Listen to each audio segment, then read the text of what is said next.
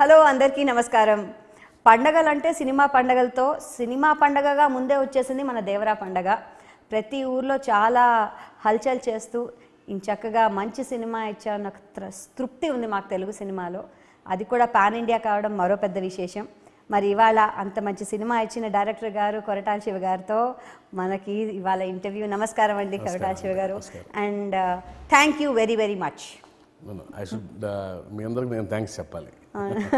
So both ways, మీకు ఇచ్చినందుకు thanks, మేము చూసినందుకు మీకు థ్యాంక్స్. Thank you. చాలా బాగుందండి. అంటే నేను చెప్పినట్టుగా పాలకొల్లు లాంటి ఒక చిన్న ఊర్లో వెళ్ళి చూసాను ఈ సినిమా. ఎంత బాగుందంటే ఆ వైబ్రేషన్స్, ఊర్లో ఉన్న జనాలు, ఆ పేపర్లు ఎగరేయడాలు, చాలామంది మూడోసారి నాలుగోసారి వచ్చి చూసిన సందర్భాలు అక్కడ చాలా ఎంజాయ్ చేసాం. అండ్ నేను మీరు పాట యాడ్ చేసిన తర్వాత వెళ్ళి చూశాను. సో నాకు ఇంకా డబుల్ ధమాకా అనమాట. అందరూ మిస్ అయ్యామన్న వాళ్ళకి నాకు డబుల్ ధమాకా. చాలా బాగుంది. సో ఎలా ఎంజాయ్ చేస్తున్నారు? కొంచెం రెస్ట్ తీసుకున్నారా? ఫ్రమ్ ద పాస్ట్ 3-4 days అంటే సక్సెస్ ఈ అప్రిషియేషనే ఒక రిలాక్సేషన్. అంతకుమించి రిలాక్సేషన్ పొడుకోసం పని కూడా లేదు. అంటే ఇంతమంది చూపించే ప్రేమ, ఆదరణ, దాని ముందు రెస్ట్ అవసరంలా. అర్ధరాత్రి ఫోన్ చేసినా బాగుండు అని వెయిట్ చేస్తుంటాం కాబట్టి ఆబ్వియస్గా.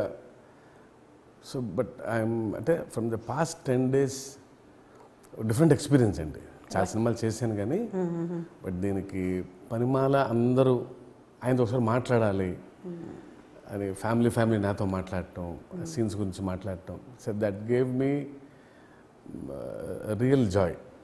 అసలు వేరే మోడ్లో ఉన్నా, టు బి వెరీ హానెస్ట్. ఈ సక్సెస్ వరకు ప్రత్యక్షంగా చెప్పడం వేరే కదా. అందరూ కదా వాళ్ళ పిల్లలు కాసేపు ఫోన్ తీసుకొని ఆ సీన్ బాగుంది, ఈ సీన్ బాగుంది, మళ్ళీ వెళ్తున్నాం రేపు ఫ్రెండ్స్తో. ఆబ్వియస్లీ ఇంత కష్టపడిన తర్వాత that appreciation matters the most. మీరు రాయడం ఒక ఎత్తు అయితే, రాసింది దాన్ని ఇంతమంది టెక్నీషియన్స్తో కలిసి పనిచేసి మీరు అనుకున్నది మీ ఊహ నీ పెట్టడం మరో ఎత్తు. అది చాలా పెద్ద ఛాలెంజ్గా నాకు అనిపిస్తుంది. ఎందుకంటే రాయడం ఈజీయే, కానీ నీ ఒక ఊహ ఉంటుంది కదా. పుస్తకం చదివిన ప్రతి ఒక్కళ్ళకి వాళ్ళ ఊహ ఉంటుంది. నాకు హీరో వేరేలా ఉండొచ్చు, మీకు వేరేగా ఉండొచ్చు, కానీ మీరు అనుకున్నది వాళ్ళకి అనువదించడం, వాళ్ళతో చేయించుకుని దాన్ని ఎగ్జిక్యూట్ చేయడం, దాంట్లో మీ టెక్నీషియన్స్ అందరూ కూడా ఎలా సహకరించారంటారు? First will go with the art director గారండి. అంటే ముందు అంటే జనరల్గా కథ రాసుకున్న తర్వాత మరి అట్లీస్ట్ మన తెలుగు సినిమాల్లో ఎక్కువసేపు ప్రెప్ ఉండదు, టైం.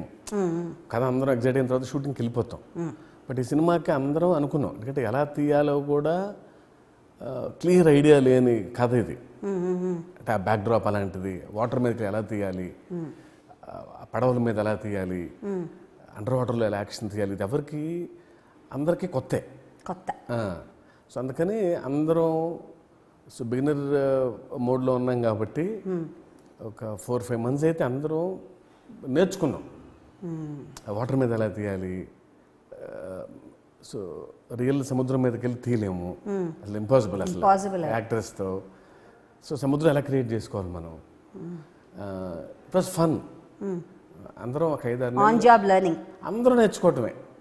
హీరో NTR గారు, టెక్నీషియన్లు, ప్రొడ్యూసర్లు అందరూ నేర్చుకోవటమే ఆ ప్రెప్. అప్పుడు ఇలా తీయాలి, దీన్ని వాటర్ ఎలా తీయాలి, వాటర్ మీద ఎలా తీయాలి, షిప్ మీద ఎలా తీయాలి. షిప్ కూడా మేము క్రియేట్ చేసుకున్న షిప్ సెట్ వేసాం. So it was fun actually. కొంతకాలం నేర్చుకున్న తర్వాత తీసిన సినిమా ఇది. So that's the special of this film. దేవర్లో ఉన్న కొత్తది మాకు కొత్త అనిపించింది అది. అందరం ఒక 5-6 నెలలు అంటే కథ రాసేసిన తర్వాత, జనరల్ కథ రాయడానికి టైం తీసుకుంటాం, బట్ కథ అయిపోయిన తర్వాత ఇది ఎలా తీయాలంటానికి ఒక 5-6 నెలలు అందరం డిఫరెంట్ ఎక్సర్సైజ్ చేసి, ఇలా చేస్తే ఈ ప్రాబ్లమ్స్ ఉంటాయి, ఇలా చేస్తే ఈ ప్రాబ్లమ్స్ ఉంటాయి అన్నీ తెలుసుకొని అప్పుడు బయలుదేరాం. సో లక్కీలీ అంటే ఇంత ఐడియాకి, ఎంత స్పాన్కి ఆబ్వియస్లీ సీనియర్ టెక్నీషియన్లు అవసరం. మూర్ఖంగా వెళ్ళిపోలేము. సో అందుకని సాబు సిర్ల్ గారు, art director, production designer Sabu సిర్ల్ గారు, రత్నవేల్ గారు కెమెరామెన్, VFX సూపర్వైజర్ యుగంధర్ గారు. సో అందరం ఒక 4-5 months ఒక ఫ్యామిలీ లాగా ట్రావెల్ అయ్యి కష్టపడ్డాం కాబట్టి ఇంత గొప్ప సినిమా, ఇంత స్కేల్ ఉన్న సినిమా తీయగలిగాం. బికాస్ వాటర్ అన్నప్పుడు లొకేషన్ లేదు అసలు అది. సో సముద్రం క్రియేట్ చేసుకోవాలి, సముద్రం లోపల భాగం క్రియేట్ చేసుకోవాలి, కరెక్ట్, షార్క్ క్రియేట్ చేసుకోవాలి. ఇవి ఇక ఆయన ఎక్స్పీరియన్స్ సాబుసిర్లు గారు ఆయన క్రియేట్ చేయాల్సిందే. So he came up with these ideas. So already ఒక ట్యాంక్ కట్టుకోవాలి, అందులో నీళ్లు నింపుకోవాలి, మనమే అలలు సృష్టించాలి. ఎంత పెద్ద ట్యాంక్ అండి అది? అది 200 by 200 వాటర్ ట్యాంక్ అండి. అది 30 లక్షల లీటర్లు పడతాయి అందులో నీళ్లు. ఎందుకంటే దాని మీద బోట్లు వెళ్ళాలి. ఓ 4 బోట్లు 4 ఊళ్ళు వెళ్తూ ఉండాలి, ట్రావెల్. సో కొంచెం డిస్టెన్స్ ఉండాలి మనకి ట్రావెల్. అట్లీస్ట్ 5-6 సెకండ్ షార్ట్ దొరకాలంటే సో పడవలు కొంచెం ట్రావెల్ అవ్వాలి. సో ఆబ్వియస్గా చిన్న ట్యాంక్ సరిపోదు. సో పెద్ద ట్యాంక్ వేసుకొని 4 బోట్లు వెళ్తుండాలి, బోటుకి గ్యాప్ ఉండాలి. సో 4 బోట్లు నింపితేనే సగం ట్యాంక్ అయిపోద్ది. ఇవి ట్రావెల్ అవ్వాలి, అట్లీస్ట్ 4-5 సెకండ్స్ మినిమం షార్ట్ దొరకాలి. సో అందుకని 2 ఫ్లోర్లు కలిపి ఒక ఫ్లోర్ చేసి అందులో నీళ్లు నింపుకొని ట్యాంక్ తవ్వి ఒక 6 అడుగులు ట్యాంక్ అది. సో వాటర్ మళ్ళీ బయటకు లీక్ అవ్వకూడదు. సో కాంక్రీట్తో ట్యాంక్ కట్టి నీళ్లు నింపి ఆ నీళ్ళు క్లియర్గా ఉండేట్టు చేసుకొని మళ్ళీ అది మార్చాలి. ఎప్పుడు క్లీన్గా ఉండాలి, లోపల కెమెరాస్ వెళ్ళాలి. అది సాబుసిర్లు గారు షిప్స్ క్రియేట్ చేశాడు, బోట్లు ఆయన క్రియేట్ చేశాడు. అండ్ రత్నవేల్ గారు. సో ఎందుకంటే మనం బయటకు వెళ్ళి తీస్తే మనకు కావాల్సిన లైటింగ్ ఉండదు. 1 గంట వెళ్తుంటుంది, 1 గంట వెళ్తూ ఉండదు. అసలు రాత్రిపూట అయితే impossible. So most of the sequences night ఉంటాయి ఈ సినిమాలో. సముద్రం మీదకి రాత్రిపూట వెళ్తారు వీళ్ళు. రాత్రిపూట సముద్రం అసలు ఎక్కలేము, అది ఇంపాసిబుల్. సో అందుకని కంపల్సరీగా మనమే క్రియేట్ చేసుకోవాలి. సో సీ ఎక్స్పాన్షన్ కానీ, సీ ఎక్స్టెన్షన్స్ కానీ, యుగంధర్ కానీ ఆ సముద్రం మీద అన్ని కనపడాలి. సో రాత్రుల పూట అయినా సరే water reflections, moon light proper అందంగా ఉండాలి. సో ఇలాంటి టెక్నీషియన్స్ ఉండబట్టి సాధ్యమైంది ఇది. అంటే రాయన్ గారి గురించి అడగాలంటే నేను ఒక డల్ డార్క్గా ఉన్న అట్మాస్ఫియర్, బికాస్ థియేటర్ అంతా కూడా ఒక వార్మ్త్, డల్గా డార్క్గా ఉంది. స్టిల్ మనుషులు చాలా అందంగా కనిపిస్తున్నారు, చాలా పిక్చరిస్క్వి అంటారు కదా, అలాంటి ఒక ఫీలింగ్. అండ్ ఒక సరియల్ ఫీలింగ్, అంటే మేము అక్కడ ఉన్నట్టు అనిపిస్తుంది. యాజ్ ఇట్ ఈస్ థియేటర్ అంతా డార్క్గా ఉంటుంది, మేము కూడా అక్కడే ఉన్నట్టు ఉంటుంది. సో ఆ సరియల్ ఫీలింగ్ రావాలంటే, ఆ మూడ్ క్రియేట్ చేయాలంటే, మీరు రాసుకున్నప్పుడు రాత్రి రాసుకున్న దాన్ని ఎగ్జిక్యూషన్లో అలా ప్రజెంట్ చేయడం, హౌ డూ యూ థింక్ మీ ఐడియాని రాయన్ గారు అలా ప్రజెంట్ చేయగలిగారు? అదే అంటే అందరూ అండి, టెక్నీషియన్స్ ఒక ఎత్తు అయితే యాక్టర్స్ ఒక ఎత్తు. వాళ్ళకి కూడా వాటర్ మీద వెళ్ళాలంటే it's not the easy thing. Correct. పైగా మనం క్రియేట్ చేసుకున్న బోట్స్ అయ్యి, మనం సాబు గారు తయారు చేసిన బోట్లు అయ్యి, అవి నిజమైన బోట్లు కాదు. దాని మీద కొంతమంది కూర్చొని తెడ్లతో వాటర్ని దే షుడ్ రో ద బోట్స్. సో ఆ ఊరు నాయకులు బోటు మీద నుంచోవాలి. సో నుంచోవటం అంటే రివర్ వాటర్ కూడా కాదు, సీ వాటర్ అంటే అలలు వస్తాయి. Correct. So boats up and down వెళ్తుంటాయి, వాళ్ళు నుంచోవాలి, పోస్చర్స్, వాళ్ళు పడకూడదు అటు ఇటు, స్టడీగా ఉండాలి. అది అసలు అది అంటే అందరు కోఆపరేషన్ ఉండేది. ఎవ్రీవన్ దీన్ని ఏ ఒక్కరు నమ్మకపోయినా అవ్వదు ఈ సినిమా. అది అవ్వదండి అంటే చాలా ఇంకా ఎపిసోడ్ రానట్టే. సో ఆ ఎంతో ఎపిసోడ్ షూటింగ్ అయిపోయే వరకు అందరిలో ఉండాలి. That's the best part. ప్రతి ఒక్కళ్ళు టీము, అసిస్టెంట్స్, ఎంతమంది అసిస్టెంట్స్ అండి, వాళ్ళు కనపడరు, మేము కనపడుతున్నాం కానీ వాటర్ క్లీనింగ్, వాటర్ లోపలే ఉండేవాళ్ళు వాళ్ళు పాపం. వాళ్ళందరూ ఎప్పటికప్పుడు లోపల కొంచెం మంచు కావాలంటే డ్రై ఐస్ వేసేవాళ్ళు వాటర్లో కూర్చొని ఆ ఫ్రేమ్లోకి. వాటర్ లోపలే ఉండేవాళ్ళు, చలికాలం లేదు, ఎండాకాలం లేదు, డే అంతా అలా. బీట్ అసిస్టెంట్ డైరెక్టర్స్ కానీ, ఆర్ట్ అసిస్టెంట్స్ కానీ, కెమెరా అసిస్టెంట్స్ కానీ కెమెరాలో పెట్టుకొని వాటర్లో ఉండాలి. ఇంకా హార్డ్ వర్క్ అండి. కనిపించే స్టార్స్ ఒకటైతే కనిపించని స్టార్స్ వాళ్ళే. ఈ సక్సెస్ అయితే నేను ఎక్కువగా ఆల్ ది డిపార్ట్మెంట్స్ అసిస్టెంట్స్కే ఇస్తాను. ఏ ఒక్కరు ఎస్కేప్ అయినా ఇది మేము చేయలేము, లేదు అవ్వదులే అని అనుకుంటే అయ్యేది కాదు. వాళ్ళ సొంత సినిమా లాగా వాటర్లో మునిగి వాటర్లో ఫైర్ అయ్యాలి, షార్ట్ అయ్యాగానే వాటర్లో కూర్చొని నిప్పంటించాలి, సోర్సు ఫైరు, అండర్ వాటర్ లోపలికి కాళ్ళే వెళ్ళాలి, క్లీన్ చేయాలి మొత్తం రోజు, డస్ట్ ఏమైనా ఉంటుంది. ఎందుకంటే వాటర్ లోపల సో మనం ఎవరం దిగకపోతే క్లీన్గా ఉంటాయి వాటర్స్. అవును. ఒక ఇద్దరు మనుషులు దిగంగానే మొత్తం మసక బారిపోతాయి నీళ్లు. ఎందుకంటే మన షర్ట్ కొన్న చిన్న సోప్ చాలు, మనం వాష్ చేసినప్పుడు దానికి సోప్ కొంచెం ఉంటుంది, ఆ సోప్ వాటర్లో వెళ్ళినా సరే మొత్తం వాటర్ అంతా బ్లరీ, సో డెప్త్ కనపడదు. సో ఎవరు దిగక ముందు ఒక 10 feet కనపడిన వాటరు ఒక ఇద్దరు ముగ్గురు దిగి కొంచెం వాటర్ పాడైపోతే 2 feet కూడా కనపడదు, ఇంకా మనకి కెమెరా పెట్టలేము. సో ముందు క్లీన్ చేసుకొని తర్వాత షూటింగ్కి ముందు అందరూ క్లీన్ చేసుకొని క్లోత్స్ చెప్పులు బయట ఏడిసేసి కాళ్ళు కడుక్కొని ఒక టబ్లో ఏదో పుణ్యక్షేత్రానికి వెళ్తున్నట్టే. Exactly that's how we shot this film అండి. అందుకనే అసలు అన్సంగ్ హీరోస్ చాలా మంది ఉన్నారు ఈ సినిమాకి, వందల మంది. ఏం బోళ్ళు కష్టపడితే కానీ దేవర అవల, అదే అంత మడికట్టుకుని చేశారంట. ఎగ్జాక్ట్లీ. కథ విషయానికి వస్తే మీరు ఆల్రెడీ జనతా గ్యారేజ్ లాంటి మంచి సినిమా ఎన్టీఆర్ గారితో ఆల్రెడీ చేశారు. అండ్ దానికి ఈ దేవరాకి ఈ కథ చెప్పినప్పుడు ఓ డిఫరెంట్ క్యారెక్టర్, డబుల్ యాక్షన్. అంతేకాకుండా ఒక నాన్న ఒక అబ్బాయి ఇద్దరు ఉన్నారు, వాళ్ళలో డిఫరెన్సియేషన్ కూడా చూపించాలి, బాడీ లాంగ్వేజ్ అవన్నీ. ఎన్టీఆర్ గారు ఇస్ పార్ గుడ్ హీరో, మన తెలుగు ఇండస్ట్రీకి ఆయన ఒక వరం. సో అలాంటి హీరోకి ఇలాంటి కథ కరెక్ట్ అని ఆయన కోసం చేసిన స్పెసిఫిక్ కథ అంటారా ఇది? అంటే ఫస్ట్ ఆయనతో సినిమా అనుకున్నప్పుడు నేను ఎప్పుడు ఒక ఎమోషనల్ డ్రామాని నమ్ముతా. ఎందుకంటే వెరీ ఇంటెన్స్ యాక్టర్ కాబట్టి, ఎమోషన్ బాగా పండించగలరు కాబట్టి, ఎంత స్కేల్ ఉన్నా ఎంత బ్యూటిఫుల్ విజువల్స్ ఉన్నా సరే ఆ కోర్ ఎమోషన్ ఉండాలి ఆయన సినిమా. ఏ సినిమాకైనా ఉండాలి, ఇది కొంచెం ఎక్కువ ఉండాలి. Because he can perform in intense way. Emotion పండించడంలో నిష్ణాతుడు. సో అందుకని నాకు ఎప్పుడు స్వార్థం, ఆయన మీద స్ట్రాంగ్ ఎమోషన్ రాయాలనుకుంటా గట్టిగా. అంటే ఎవ్రీ ఫిల్మ్లో రాస్తాను, ఇది ఇంకెక్కువ, బికాస్ వెరీ ఎమోషనల్ యాక్టర్ స్వతహాగానే అనుకున్నప్పుడు. సో జనరల్గా ఎప్పుడు హీరో మన సినిమాల్లో ధైర్యం అయి నిలబడతాడు కథల్లో. ఒక గుంపుకి లేకపోతే ఒక ఊరికో ఒక సమాజానికో అందరు కష్టాల్లో ఉంటే వాళ్ళ దగ్గరికి వచ్చి వాళ్ళకి ధైర్యమై నిలబడతాడు. ఇది అలా కాదు, కరెక్ట్. అందరికి ధైర్యం ఎక్కువైపోతే వచ్చి భయమే నిలబడాలి.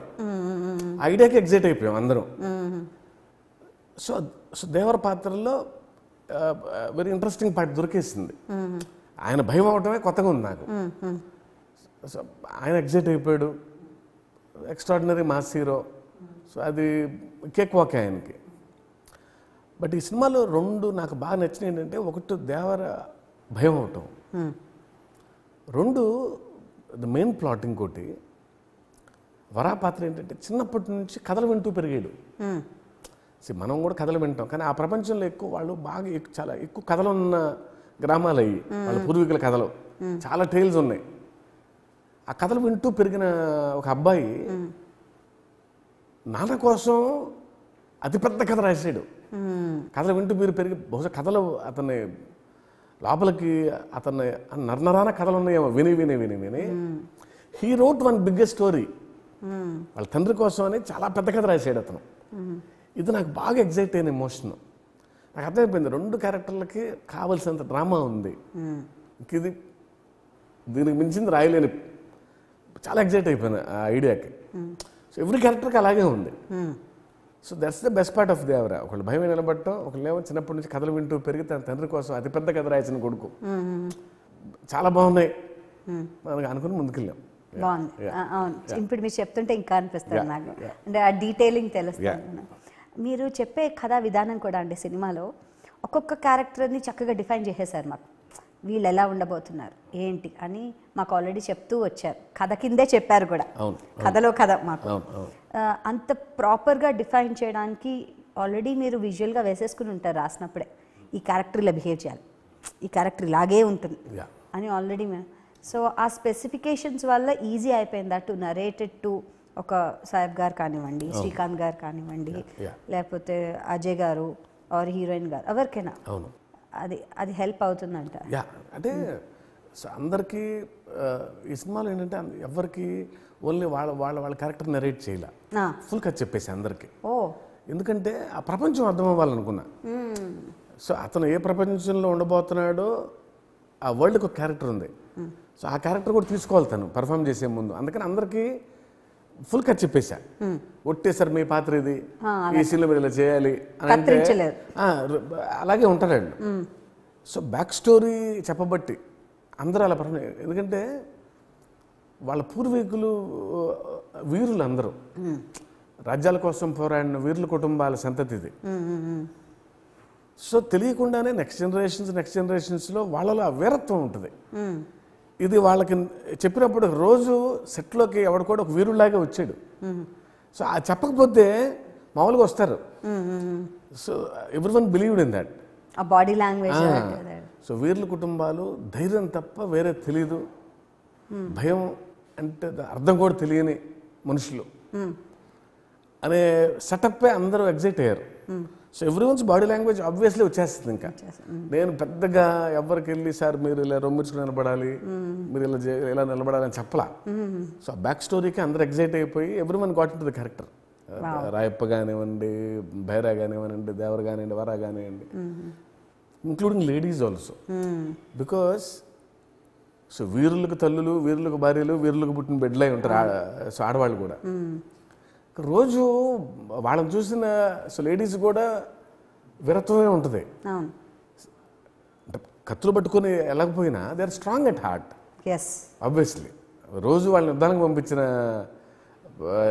వాళ్ళే ధైర్యంగా నిలబడాలి కదా వాళ్ళని. ఎగ్జాక్ట్లీ. వాళ్ళ పిల్లలకి మళ్ళీ ఎన్ని కథలు చెప్పుంటారో. Correct. So very strong ladies కూడా సినిమాలో. కరెక్ట్. సో దేవర తల్లి కానీ, దేవర భార్య కానీ, తంగం కానీ, తాళ్ళూరు రామేశ్వరి జోగులమ్మ అనే పాత్ర.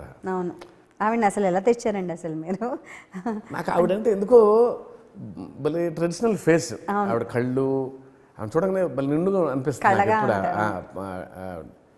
సో ఫస్ట్ నుంచి జోగులమ్మ అనే ఒక పాత్ర అనుకున్నప్పటి నుంచి ఫస్ట్ చాయిస్ ఆవిడే.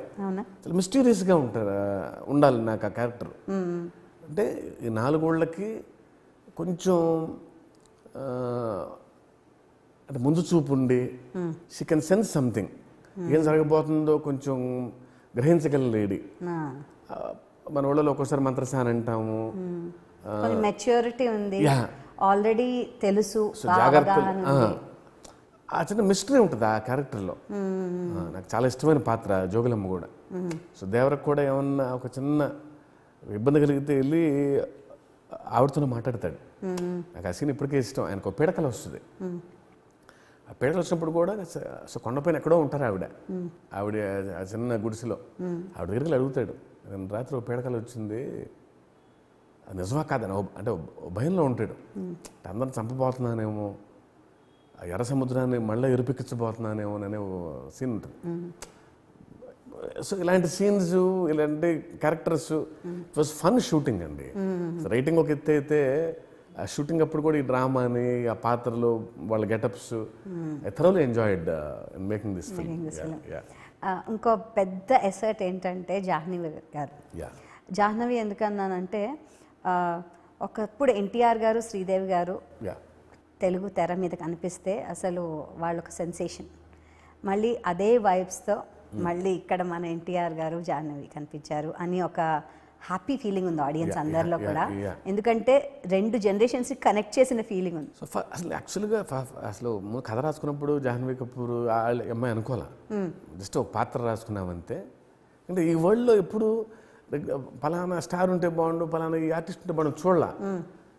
మామూలు షూటింగ్ అప్పుడు కూడా రాయప్ వచ్చాడా, బైరా వచ్చాడా అనుకున్నాను తప్ప శ్రీకాంత్ గారు వచ్చారా, సేఫ్ గారు వచ్చారా, క్యారెక్టర్స్. సో అందరం అంత నమ్మేం ఆ పాత్రల్ని. సో అందుకని జాహ్నవిని పెట్టుకుందాం అని అనుకోలే. బట్ లక్కీగా ఏంటంటే మేము తనైతే ఫ్రెష్గా ఉంటుందని అనుకోవటం, ఆవిడ కూడా అక్కడ ఎన్టీఆర్ గారితో సినిమా చేయాలి అనుకోవటం, అలా కుదిరింది అవి. సో తనది స్క్రీన్ టైం పక్కన పెడితే పట్టులో చాలా పెద్ద క్యారెక్టర్ అమ్మాయిది. స్టోరీ ఇంకా ఎండ్ అవ్వాలా యాక్చువల్గా, ఫ్రెష్గా పెళ్ళి వదిలేదు కూడా చూడాలి. అంటే వెరీ కాన్ఫిడెంట్ లేడీ. చెప్పాను కదంటే అక్కడ లేడీస్ కూడా చాలా స్ట్రాంగ్ అట్ హార్ట్ ఉండాలి, చాలా బోల్డ్గా ఉండాలి. బోల్డ్ అంటే థాట్ ప్రాసెస్ అంటున్నా. యా, నేను జనరల్గా జాన్వీని చాలా గ్లామరస్గా చూశాను తప్ప, but the way she came out the sets, prepare అయ్యి వచ్చిందేమో తెలియదు కానీ నేను అసలు ఏమి ఎక్కువ ఫీడింగ్ అవ్వాలి. జస్ట్ పాత్ర చెప్పాను ఆమెకి, ఇది బ్యాక్ స్టోరీ, ఇది మీ పూర్వీకుల కథలు ఇవి, అక్కడ ప్రపంచం ఇది, మీ చుట్టూ ఉండే మగవాళ్ళు ఇలా ఉంటారు, భయం అంటే ఏంటి తెలియని మృగాలు అన్నగానే అలా ఉంటారు వాళ్ళు అని చెప్పా. బట్ తను హోంవర్క్ చేసిన విధానం అంటే చాలా ఇంట్రెస్టింగ్ క్యారెక్టర్ అమ్మాయిది. అంటే అందరికి ఏం కావాలి, మొగుళ్ళు కావాలి, నాకు మగాడు కావాలని. సో ఊళ్ళో ఏ ఆడపిల్లకి సో పెళ్లి జరగనే అవ్వదు. ఎందుకంటే అంటే తను కోరుకున్నవాడు ఎవడో తెలియదు, టక్కన ఇంకొక ఆడపిల్ల చేసుకుంటుందేమో. ఎందుకంటే 4 చిన్న గ్రామాలు, లిమిటెడ్ ఆప్షన్స్ ఉంటాయి. సో తను అనుకున్నవాడు పుసుకుని ఇంకో ఆడపిల్ల చేసుకుంటుందేమో కంగారు. సో పెళ్లి చెడగొడుతుంది కూడా. అంటే నాకు దొరికిన తర్వాత అందరు చేసుకోమను, ఎందుకంటే వాళ్ళకి మామూలు మొగుళ్ళు చాలు. బట్ తనకేమో వీరుడు కావాలి. But the way she carried పాటల్లో కానీ, శ్రీదేవి గారు అంటే నాకు ఎందుకు ఎక్స్ప్రెషన్స్ ఇష్టం. క్వీన్ ఆవిడ, చిన్న ఎక్స్ప్రెషన్ కూడా ఎక్స్ట్రాడినరీగా ఇచ్చేస్తారు. అది కామెడీ అవ్వచ్చు, రొమాన్స్ అవ్వచ్చు. బట్ అది ఈ అమ్మాయి కూడా వచ్చింది. అది మరి జీన్స్లో ఉందేమో. షీనో కెమెరా వెనక మాల లక్షల మంది ఉన్నారు, షూటింగ్లో ఎవరు లేకపోవచ్చు కానీ లక్షల మంది చూస్తాను ఎక్స్ప్రెషన్ అని చెప్పి ఆ ఎక్స్ప్రెషన్ అలా వాళ్ళకే ఇస్తుంది. షిల్ ప్లే టు ద గ్యాలరీ. అది శ్రీదేవి గారు కూడా కొంచెం నూరు పోస్తుంటారు, కెమెరా వెనక మళ్ళీ లక్షల మంది ఉంటారని చూసుకో, వాళ్ళ మధ్య పోగొట్టాలని చెప్పుంటారు. Very discipline, very humble. అక్కడే ఉంటారు, నెక్స్ట్ లైన్ నేర్చుకుని అసిస్టెంట్ డైరెక్టర్లు అందరినీ కూర్చోబెట్టుకొని ఇలా చెప్పొచ్చా అని. క్యూట్. మీరు తీసిన సినిమాలో ఇది first of a kind, first pan India film, ఇన్ని భాషల్లో వచ్చింది. అంతేకాకుండా ఎక్కువ సిజీ వర్క్ కూడా చాలా ఎక్కువ ఉంది. So do you think it was a risk are నేను చేయాలి అని ఛాలెంజ్గా తీసుకుని చేసిన సినిమా మీరేమనుకుంటున్నారు? కాన్షియస్గా పాన్ ఇండియా చేద్దాం అనేదేం లేదు, పెద్ద కథ చెప్పాలి. బికాస్ ఆయన గ్రాఫ్, ఆయన ఇమేజ్ సో పెరుగుతూ ఉంది, ఒక పెద్ద ఎమోషన్ చెప్పాలి అనేదే ప్రయత్నం. చిన్న సెటప్స్, చిన్న ఎమోషన్, చిన్న కథ, అబ్బాయి మధ్య గొడవ లేదా తండ్రి కొడుకుల మధ్య గొడవ, ఇంత సింపుల్ కథ చెప్పకూడదు. దీని మీద ఒక పెద్ద కథ చెప్పాలనుకున్నా. సో ఆబ్వియస్లీ పెద్ద కథ అన్నప్పుడు ఎక్కువ మంది చూస్తారు, బౌండరీస్ దాడుతాయి ఈవెన్చువల్లీ. అదే ప్రాసెస్ తప్ప I want to narrate a big story. కొత్త ఐడియా, కొత్త కథ చెప్పాలి, పెద్ద కథ చెప్పాలి అనే తాపత్రమే తప్ప పైన ఇండియా చూడాలి, ఆ భాషలోకి వెళ్ళాలి, ఈ భాషలోకి వెళ్ళాలని అసలు ఆ తాపత్రయాలు ఎవరికి లేవు, ఆయనకి అసలు లేదు. సో బిగ్ క్యాన్వాస్, ఆబ్వియస్గా బడ్జెట్స్ కూడా పెద్దగా అవుతాయి. అంత ఇప్పుడు సముద్రాలు, నీళ్లు, పడవలు, షార్క్లు, సొరచాపలు క్రియేట్ చేయాలి. సో బడ్జెట్స్ కూడా పెరుగుతాయి కాబట్టి దీన్ని వేరే భాషల్లో కూడా తీసుకెళ్తే తప్ప వర్కౌట్ అవ్వదు ట్రేడ్ పరంగా కూడా. So that's how it worked. ఇక రాను అన్ని సినిమాలు అంతేనండి. సో బడ్జెట్స్ ఎక్కువ అవుతాయి కాబట్టి పెద్ద కథ చెప్పాలంటే ఇది ఎక్కువ మంది చూస్తే తప్ప వర్కౌట్ అవ్వదు సినిమా ఖచ్చితంగా. సో ఐడియా ఇట్ సెల్ఫ్, రేపు పొద్దున ఒక చిన్న ఐడియాతో స్టార్ట్ చేస్తే బహుశా ఇంత బడ్జెట్స్ అవసరం లేదు, అన్ని భాషల్లో చూపించాల్సిన పని కూడా లేదు. It depends on story. మీరు ఇది ఒకటే కథ అనుకున్న స్టార్ట్ చేశారని నాకు తెలుసు. అలాంటిది దేవరా 2 వచ్చింది ఇప్పుడు. మరి దేవరా 2 కూడా తీసేటప్పుడు ఇంకొంచెం యాడ్ చేసి 3 కూడా చేయొచ్చు అని అంటారా? స్ట్రిక్ట్లీ నో, బికాస్ కథ చెప్పాలనే తప్ప I don't want to make Devara A franchise. Franchise అంటారు అసలు. అది నాకు అది అలా లేదు. మంచి కథ చెప్పాలి, ఆ కథలో మంచి పాత్రలు ఉండాలి, ఆ పాత్రలనే ఎక్స్ట్రాడినరీగా ముగించాలి. అంతే తప్ప 3, 4 అసలు. అందుకే ఎప్పుడు నాకు ఛాన్స్ దొరికితే ఒకే భాగంలో చెప్పాలని ఉంటుంది కథ. అంటే ఒక భాగం కథ, దాని గుర్తులు మిగిలిపోవాలి, అలా ఆ ఎమోషన్ క్యారీ అవ్వాలి తప్ప. బట్ ఇది పెద్ద కథ, ఎక్కువ పాత్రలు ఉన్నాయి, అన్నింటినీ 3 గంటల్లో ఆ క్యారెక్టర్స్ని ఎస్టాబ్లిష్ చేసేసి కాన్ఫ్లిక్ట్ పాయింట్స్ ఎస్టాబ్లిష్ చేసేసి వాళ్ళని ముగించేయడం కష్టమైంది 3 గంటల్లో. ఎక్కువ పాత్రలు, 4 గ్రామాలు, బయట నుంచి వచ్చే పాత్రలు ఎక్కువ ఉన్నాయి కాబట్టి అది 3 గంటల్లో చెప్పడం కష్టమై 2 భాగాలు ఏం తప్ప, లేకపోతే గివెన్ ఏ ఛాన్స్ ఎప్పుడు ఏ కథనైనా ఒకే భాగంలో చెప్పేస్తా ఫర్దర్గా కూడా. ఆయన చాలా విస్తారంగా కూడా చెప్పారు, చక్కగా క్యారెక్టరైజేషన్స్ చేసి ఫస్టే మమ్మల్ని కూర్చోబెట్టేశారు. ఓకే వీళ్ళు ఇలా చేస్తారు, ఓకే వాళ్ళు అలా చేస్తారు. ఆ కూర్చోబెట్టేసిన తర్వాత ఇంకా మేము లేవలేదు. ఎందుకంటే ప్రపంచం ఎస్టాబ్లిష్ చేయాలి, అందులో పాత్రలు ఎలా ఉండాలి, వాళ్ళ కల్చర్స్ ఎలా ఉంటాయి, వాళ్ళ బిహేవియర్స్ ఎలా ఉంటాయి చెప్పాలి. అందులో నుంచి దేవర ఎందుకు స్పెషల్లో చెప్పాలి, దేవర ఎమోషనల్ చెప్పాలి, దేవర మార్పు చెప్పాలి, దేవర మారిన మిగిలిన మారారు లేదో చెప్పాలి. So it took its own time ఇవన్నీ ఎస్టాబ్లిష్ చేయడానికి. ఖచ్చితంగా ఫుల్ కథను 3 గంటలు చెప్పడం కష్టం. 6 గంటలు పడుతుంది. నేను వెయిట్ చేస్తున్నాం ఆ అబ్బాయి నాన్న కలుసుకున్నప్పుడు ఏమవుతుంది, ఏం అవ్వాలి అన్న దానికి చాలా కుతూహలంగా ఉంది తెలుసుకోవాలి. వెరీ ఎమోషనల్ సీన్ అండి అది. అంటే తండ్రిలోకి కత్తి ఎందుకు దింపాల్సి వచ్చిందో, తండ్రి అంటే ఇష్టమే, ఎవరికి ఇష్టం ఉండదు. తండ్రి కథలు ఇంటూ పెరిగాడు. పైగా అతను తన తండ్రి గుండెల్లోకి కత్తి ఎందుకు గుచ్చాడు అనేది చాలా ఎమోషనల్ డ్రామా కదా అది. అంటే అంత సాక్రిఫైజు, ఏం కథ రాశాడు, దేవర్ని ఏం చేశాడు, ఎన్ని వెరీ ఇంట్రెస్టింగ్ పాయింట్స్ ఉన్నాయి నాకే. పార్ట్ 2లో యాజ్ ఎ డైరెక్టర్గా కంటే యాజ్ ఎ రైటర్గా I enjoyed more in writing this film, to be very honest. రైటర్గా ప్రతి పాత్రను రాయటం కానీ, beat points, interest points, drama రాయటంలో రైటర్గా ఎక్కువ ఎంజాయ్ చేశారు. మీరు తీసిన ప్రీవియస్ సినిమాల్లో మిర్చిలో కానివ్వండి, లేకపోతే there is always one character సత్యమే చెప్తాడు, మంచి మార్గంలోనే వెళ్తారు.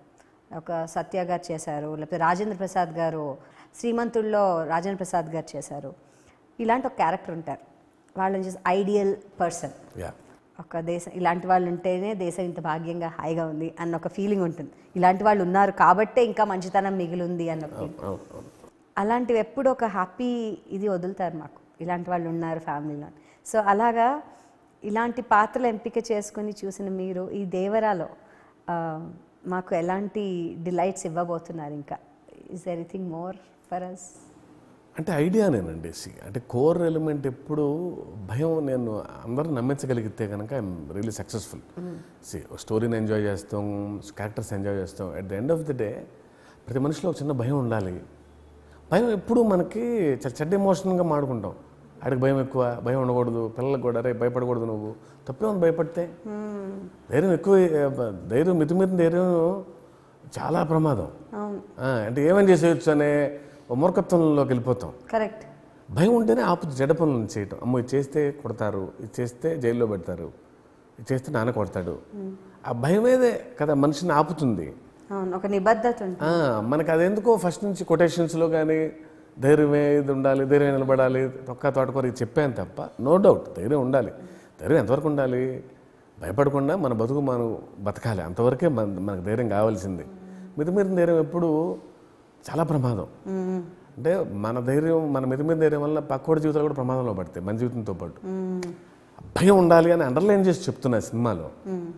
సో డెఫినెట్లీ అది బాగా కన్వే అయింది అనుకుంటాను. పార్ట్ 2లో ఇంకొంచెం మ్యాసివ్గా ఉంటుంది అది. Everyone needs fear. అవసరం, భయం లేనివాడికి భయం ఇస్తాడు. కథ తీయడం ఒక ఎత్తు అయితే, మనం ఇంత క్రియేటివ్ స్పేస్తో అంత పెద్ద సినిమా తీసిన తర్వాత ఎడిటర్ గారు అనే ఇంకో డైరెక్టర్ వస్తారు. నాకు తెలిసి ఎడిటర్ గారు సహం డైరెక్టర్ అయ్యి చాలా మటుకు ఎక్కడ అవసరం లేదని మంచి అవుట్పుట్ ఇవ్వడానికి ఆయన కూడా ప్రయత్నం చేస్తూ ఉంటారు. అలా ఈ సినిమాకి ఎడిటర్ గారి సహకారం కానీ మీ ఇద్దరి కాంబినేషన్ కానీ ఎలా వర్కౌట్ అయిందంటారు? యాజ్ ఐ సెడ్, అందరూ ఈ సినిమాలో లెజెండరీ టెక్నీషియన్సే. అంటే నేను ఆబ్వియస్లీ ఇంత పెద్ద కథ చెప్పాలంటే శ్రీకర్ ప్రసాద్ గారు అవసరం అని ఫస్ట్ నుంచి ఫీల్ అయిపోయాను. బికాస్ అంటే ఎడిటర్ జాబ్ ఏంటంటే సినిమాని కత్తిరించడం కాదు, కథ చెప్పడమే. నేను రాసిన కథ కరెక్ట్గా ఆయన ట్రాన్స్లేట్ చేయాలి. ఆయన ఎడిటింగ్తో డైరెక్టర్ అనుకున్న కథ కన్వే అయింది లేదా అని చెప్పాలి ఆయన.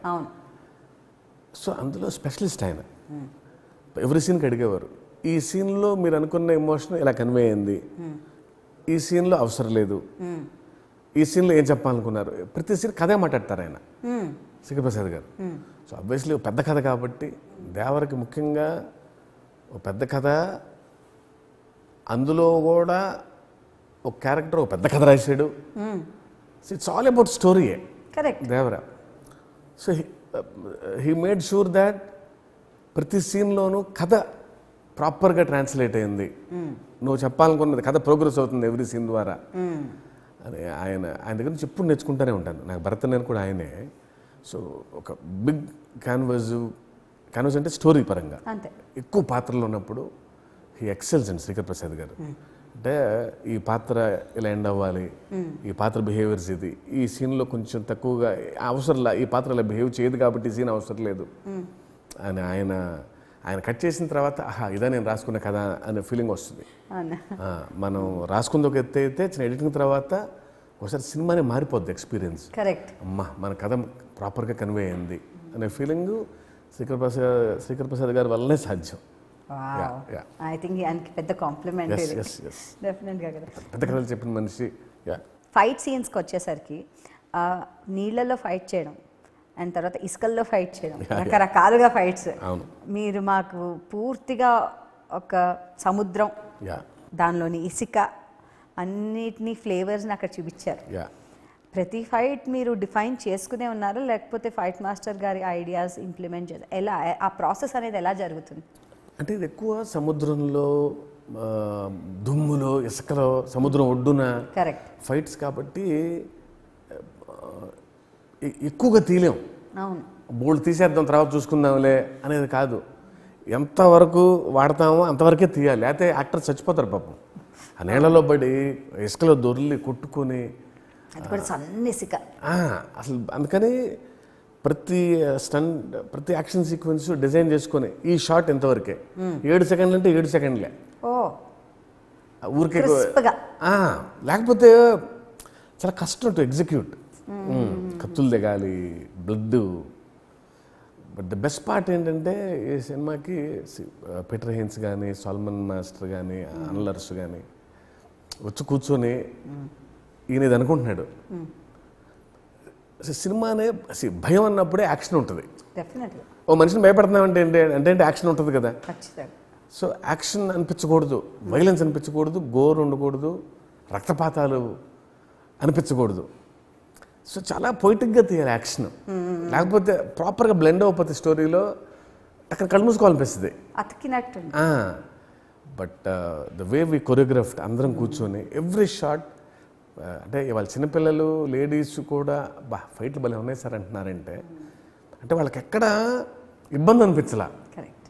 బ్లడ్ కూడా అందంగా ఉంటుంది సినిమాలో. ఇట్ వాజ్ లైక్ రోజ్ పెటల్స్లా ఉంటాయి బ్లడ్ పడుతుంటే. అవును, ఎక్కువ రక్తపాతాల్లాగా అసలు లేదు. And I got biggest compliments from youngsters, ఆడపిల్లలు. ఎంత పెయింటింగ్లా ఉంది సార్ యాక్షన్. అంటే మధ్య మధ్యలో అలాంటి ఐటమ్స్ చూసి ఓ మనిషిని ఇలా కత్తితో ఇలా అంటే ఆ రక్తం వెళ్ళి చిన్న క్రిసెంట్ మూన్, ఫుల్ మూన్ అవుద్ది. అలాంటి షార్ట్స్ అన్నీ they really look like a painting actually. నాకు చాలా ఇష్టమైన షార్ట్ అది. సో ఎవ్రీ యాక్షన్ వాటర్ లోపల, అండర్ వాటర్లోంచి కత్తి పెట్టుకుని వెళ్ళి మనుషుల్ని కొట్టడం కానీ, ఆ చిన్న సొరని గట్టిగా పట్టుకొని సొర హెల్ప్ తీసుకొని వెళ్ళి మనుషులను కొట్టి సముద్రంలోంచి పైకి రావటం చాలా బాగుందండి. One of the best action sequences అండి. అంటే నా సినిమాల వరకు వి లవ్ డూయింగ్ యాక్షన్. అంటే అన్ని ఫైట్లు ఉన్నప్పుడు జనరల్గా చాలా హెక్టిక్గా ఉంటుంది, అందరూ అలసిపోతాం. ఎంతసేపు కొట్టుకో. సినిమాలో ఆల్మోస్ట్ 7-8 యాక్షన్ సీక్వెన్సెస్ ఉంటాయి, బట్ ఎక్కడ అనిపించదు, సీన్ లాగా వెళ్ళిపోతాయి every action sequence. So that's the best part. So అందుకని స్టంట్ డైరెక్టర్స్కి ఇప్పుడు special mention దేవరలో. The way they delivered, ప్రతి షాట్ అందంగా ఉండాలి, టప్ టప్ టప్ ముద్దుగా కొట్టుకోకూడదు. Okay, nice nice. And Anirudh గారు డెఫినెట్లీ నేల్డ్ ఇట్ అండి. ఎందుకంటే ఎన్టీఆర్ గారు, అనిరుద్ధ్ గారి కాంబినేషన్ కోసం వెయిట్ చేస్తున్నాం. అలాంటి టైంలో దేవరా మాకు ఒక ఫుల్ టైం మీల్స్ లాగా అనిపించింది. ఎందుకంటే పాటలన్నీ ఒకటైతే ఆర్ఆర్, అమ్మ బాబాయ్ అసలు ఎంత బాగుందండి. హీ జస్ట్ టుక్కట్, అంటే మమ్మల్ని తీసుకెళ్ళిపోయారు లోపలికి. ఆ ఐడియాస్ కూడా చాలా కొత్త కొత్త ఐడియా. అంటే జనరల్గా ఈజ్ వెరీ యంగ్. అది ఏదవుతుంది అంటే చాలా యంగ్ అనిరుద్ధ్. సో నేను పెద్దగా స్టోరీ గుండెల్లోకి ఎక్కిచ్చేసుకొని ఎమోషన్ దృష్టిలో పెట్టుకుని అలా చేస్తాడు అనుకోలే. నైస్ సౌండ్ ఇస్తాడని వెళ్ళా. యంగ్ బాయ్, అప్పుడే అంత బెవచ్ మెచ్యూరిటీ లెవెల్స్ వచ్చేసి కథను అర్థం చేసుకొని ఇన్డెప్త్ మ్యూజిక్. బట్ వెళ్ళి కథ నరేషన్ ఇచ్చిన తర్వాత ఫస్ట్ సాంగ్ అప్పుడు ఒక సౌండ్ డిజైన్ చేసాడు. ఆ సౌండ్లోనే ఏదో ఒక మ్యాజిక్ ఉంది. నేను బాగా నచ్చేసి ఎగ్జైట్ అయిపోయి ముందు తర్వాత అతనితో కూర్చున్నా. ఏం బాస్ ఇది ఏంటి వై దిస్ అన్నప్పుడు he started telling me the story. వాళ్ళు వీర్ల కుటుంబాలు అంటున్నారు, నా సౌండ్లో వీరత్వం ఉండాలి.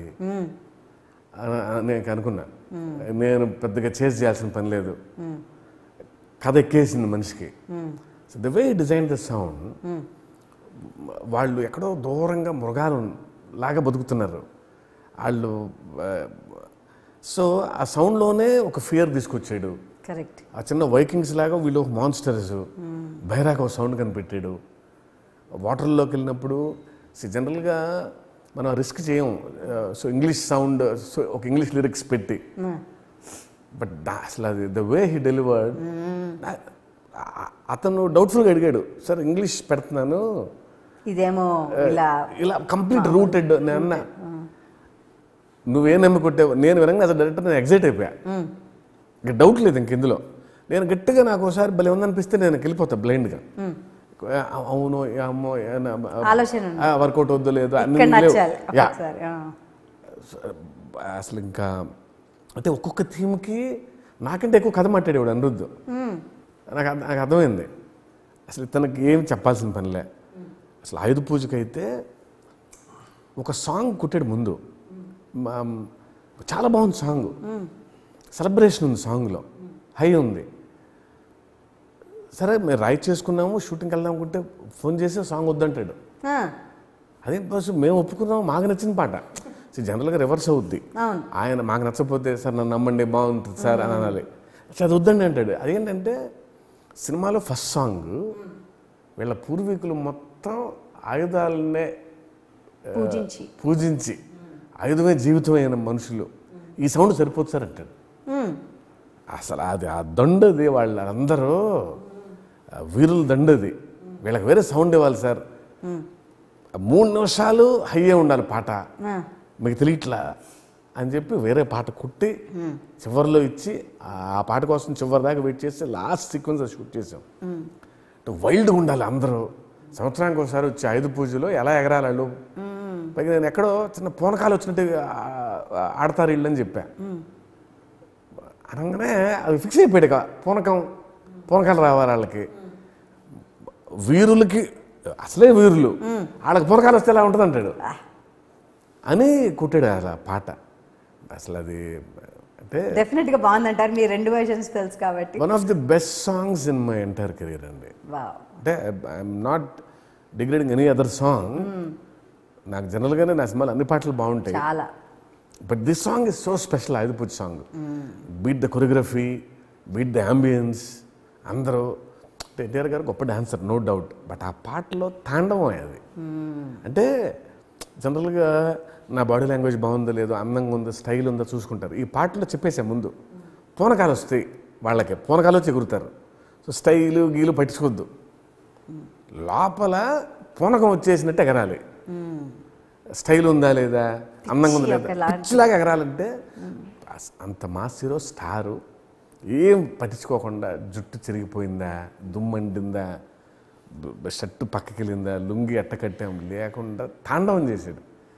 అందుకే అందరూ అలా నమ్మబెట్టే ఆ సాంగ్ అలా వెళ్ళింది. సో దసరాకి మళ్ళీ వెళ్తున్నా కేవలం ఆయుధ పూజ సాంగ్ చూడటానికి. ఆన్ స్క్రీన్ అది లైక్ నాకే పూర్వకం వస్తుంది ఆయుధ పూజ సాంగ్ చూసినప్పుడు. So all credit goes to Anirudh, అంత నమ్మినందుకు. Such a great position. ఖచ్చితంగా. అంటే మాకు దసరా పండగ అంటేనే ఆయుధ పూజ. ఆ టైంలో మీరు అసలు ఇలాంటి పాట ఇచ్చి వన్ ఆఫ్ ఎ కైండ్, ఇప్పటి వరకు రాని ఒక మంచి పాట ఇచ్చారు మాకు. అండ్ డెఫినెట్గా ప్రీ దసరా సెలబ్రేషన్స్ లాగా అయిపోయింది మాకు ఈ సినిమా అసలు. అండ్ ఆ సినిమా అంతా చేయడం ఒక ఎత్తు అంటే, ఈ సెలబ్రేషన్స్ ఎంజాయ్ చేయడం, అందరు చెప్పడం వల్ల అమ్మో నెక్స్ట్ సీక్వెన్స్ మీద బాధ్యత కూడా పెరుగుతుంది ఆబ్వియస్లీ కదా. What a big story. ఇంకా చాలా పెద్ద కథ ఉంది. Just Devara one it's beginning అంతే. చాలా క్వశ్చన్స్ ఆన్సర్ చేయాలి, చాలా పాత్రలు అంటే వేరే షేప్ తీసుకుంటాయి. వరా అనేవాడు ఇంత ధైర్యవంతుడని ఎవరికి తెలియదు. ఇంకా సినిమాలో మిగిలిన పాత్రలకి మనకు తెలిసిపోయింది, కానీ వాళ్ళకి తెలియదు ఇప్పుడు. దట్ డ్రామా విల్ బి అసలు అది ఎక్స్ట్రాడినరీ. వరా ఆడే ఆట చాలా కొత్తగా ఉంటుంది దేవరా 2లో. వావ్, మేము వెయిట్ చేస్తున్నాం. బికాజ్ ఇప్పటి వరకు మీరు ఒక వరా వీర విహారం will be part 2. Wow, wait చేస్తున్నాం ఆ వీర విహారం కోసం మేము కూడా. అండ్ చాలా క్వశ్చన్స్ మీరు అన్నట్టు అన్ఆన్సర్డ్గా ఉన్నవన్నీ కూడా మాకు సమాధానాలు దొరుకుతాయి. ఎప్పుడు రావచ్చని అనుకుంటున్నారు అని స్పెసిఫిక్ టైం? 2 ఏళ్ళు వెయిట్ చేసాం మేము, అండ్ ఇప్పుడు బ్లాక్ బస్టర్ హిట్ ఇచ్చేశారు, సోలో హిట్. అంటే దీనికి వచ్చిన అప్రిషియేషను, దీని గురించి డిస్కస్ చేసిన విధానం ఆడియన్స్ ముఖ్యంగా. అంటే ఆడియన్స్ అంటే అన్ని స్టేట్స్ నుంచి వాళ్ళు, అంటే నా మీద అందరి మీద రెస్పాన్సిబిలిటీ పెరిగింది. I need to right in a bigger way. As I said, it's going to be bigger and bloodier. So I'll take my own time to write. Yeah, but next year we'll take off. But అందరికి ఎంత కష్టపడినా అందరికి వచ్చిన short break అవసరం. అసలు నేను అదే, ఆయన హీరో అదే అన్నారు, నేను అదే అన్న టీం. అసలు 4 రోజుల పాటు అందరూ సినిమా మర్చిపోయి రోడ్ల మీద తిరుగుతూ ఉందాం, ఎటో ఒకటి వెళ్ళి హాలిడేకి వెళ్ళిపోయి, ఆ తర్వాత again will come back and start Devara 2. And specially చెప్పాలంటే C&D సెంటర్స్లో అయితే డిస్ట్రిబ్యూటర్స్ కానివ్వండి, చూసే ప్రజలు కానీ ఎంత హ్యాపీ అంటే చాలా రోజుల తర్వాత ఒక మంచి తెలుగు సినిమాని ఎంజాయ్ చేసాం టోటల్గా ఫ్యామిలీతో అని ఒక తృప్తి ఉందండి. అయ్యో అందరూ ఓటీటీ అని టీవీకి వచ్చేస్తుందని భ్రాంతుగా ఉన్న ఈ సిచ్యువేషన్లో మీరు ఒక వెలుగు నింపిన వారు అయ్యారని అనిపిస్తుంది మాకు. ఎందుకంటే NTR గారి సినిమా ఆఫ్ కోర్స్ పండగ, దెన్ కథ చాలా ముఖ్యం. కథ బాగుంటేనే ఫైనలీ అందరూ వెళ్ళి చూస్తారు. 1 సారి 2 సార్లు కాదు, 4 సార్లు 5 సార్లు కూడా వెళ్ళి చూస్తున్నారు. 100% అంటే నాకు వరకు అయితే ఆ కాన్ఫిడెన్స్ ఇచ్చింది ఈ సినిమా. బట్ ఆల్వేస్ మన జనం ఎప్పుడు బిగ్ స్టోరీస్ అండ్ గుడ్ స్టోరీస్ని ఎప్పుడు అసలు వాళ్ళేమో ప్రెస్ మీట్లు పెట్టి చెప్పలా, మేము ఈ సీజన్లో ఈ సినిమా చూస్తాం, ఈ సీజన్లో ఓటీటీలో చూస్తామని. కథ బాగుంది అంటే వాళ్ళు ఖచ్చితంగా వాళ్ళు థియేటర్కి వచ్చి చూస్తారు. And they express the same love for any film. Cinema బాగుండి కథ బాగుంటే మాత్రం. And I'm very much thankful to the audience. I know because నేను యాజ్ ఐ సెడ్ చాలా విజయాలు చూశాను, but this is so special. ఎందుకంటే అసలు ఆడియన్స్ వాళ్ళు వెళ్ళి 10 మందికి చెప్పి టీవీలకి ఎక్కి వాళ్ళ వీడియోస్, వాళ్ళ రియాక్షన్స్, దేర్ వామ్త్, అసలు అది స్పెషల్ నాకు మాత్రం ఇది. అది అందరికీ అదే అంటే వాళ్ళకి నిజంగా వాళ్ళు ఇచ్చిన ఈ విజయానికి వాళ్ళకి అందరికీ పాదాభివందనం. And I promise I deliver much more. We are looking forward. Because ఇప్పటివరకు మీరు తీసిన ప్రతి సినిమాలో అంతర్లీనంగా ఒక మెసేజ్ ఉంటుంది. సరదాగానే చెప్తారు కానీ మాకేదో చెప్పి వెళ్తారు అన్న ఒక భరోసా ఉంటుంది మీ సినిమా అనేసరికి. డెఫినెట్గా ఈ సినిమా కూడా మాకు వెయిటింగ్లో ఉంది, ఇంకా చెప్తారు ఇంకేదో అని. థ్యాంక్ యూ సో మచ్ అండి. And we wish you all the best. And ఇప్పుడైతే ప్రస్తుతం ఎంజాయ్ చేయండి. అండ్ హ్యాపీ దసరా మీకు. దసరా శుభాకాంక్షలు. Let's celebrate this Dasara with Devara. Devara, definitely. Thank you అండి. Thank you. నమస్కారం. Thank you.